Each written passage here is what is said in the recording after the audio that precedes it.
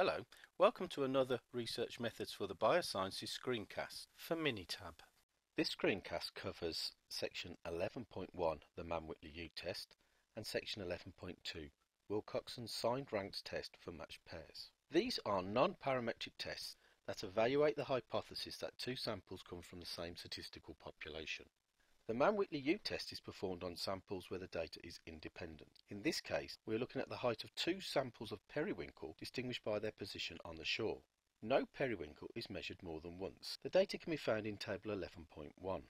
The Wilcoxon signed ranks test for matched pairs is performed on two samples where the same individual is measured twice under different conditions. In this case, our data concerns self-assessed enjoyment of chocolate at 2 times of the day.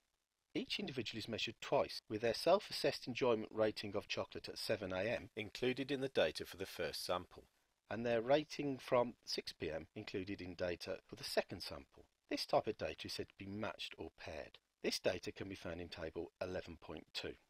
I have entered the data from table 11.1 into Minitab in the form of 2 columns. C1 contains the heights from the lower shore periwinkles and C2 the heights from the mid-shore periwinkles. So let's do the test. We're going to track up to stat and click, down to non-parametrics, a sublist opens, and down to Mann-Whitney and click.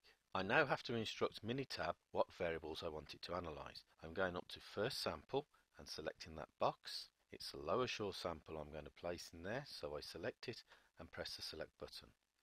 I now go to the second sample, click the box if necessary to select it. I'm going to put the mid-shore sample in that. I'm going to select it and press the select button. Ensure the confidence level is set at 95 and the alternative is not equal. I can then press OK.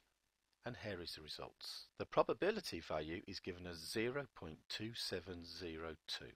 So what is the meaning of the p-value?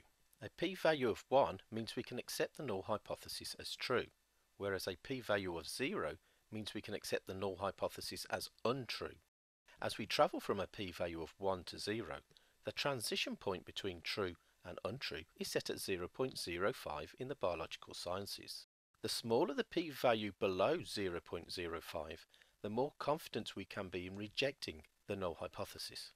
So, a probability of 0.2702 is larger than 0.05, so we do not reject the null hypothesis, and our conclusion is that there is no significant difference between the median shell height of the periwinkles from the mid and lower shore. The Wilcoxon sign rank test for matched pairs is not straightforward in Minitab because there is not a direct command for this test. However, we can do a one sample Wilcoxon sign rank test on the difference between our data pairs. So first we need to calculate the difference. You can see that I have entered the data from table 11.2 into Minitab in 2 columns, with data from the same individual being in the same row. We are now going to calculate the difference between these paired data values and place it in a new column as follows. Track up to Calc and click, track down to Calculator and click. We're going to store the result in a variable, so we're going to click in the Store Result in Variable box and I'm going to enter the word difference. I'm now going to enter the expression we want. I'm going to click the expression box. I'm going to take the value in C1, enjoyment rating at 7 AM, select it and press the select button. Now to get the difference, I need to take away the enjoyment rating from 6 PM. So I'm going to press the subtract button to add subtract to the expression, then select the enjoyment rating at 6 PM and press select. I'm now ready to press OK, and we see that the differences between the data values have been placed in column C3.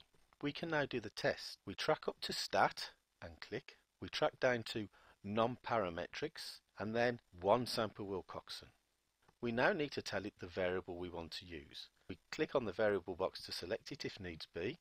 We're going to use column C3, the difference we have just calculated. I'm going to select that and press the select button. We then need to select the test median radio button and click. Leave the test median at 0 and alternative at not equal, then press OK. We can see the results in the session window. The p-value is equal to 0.059. So, a value of 0.059 means we do not reject the null hypothesis and conclude that there is no significant difference between the median chocolate enjoyment rating at 7 AM compared to 6 PM I hope you found this screencast helpful. For further information on how to use this test, or the theory behind it, then please consult the book. More information on how to use the program to perform the test can be found in our online web guides located in the Resource Centre. Thank you for listening.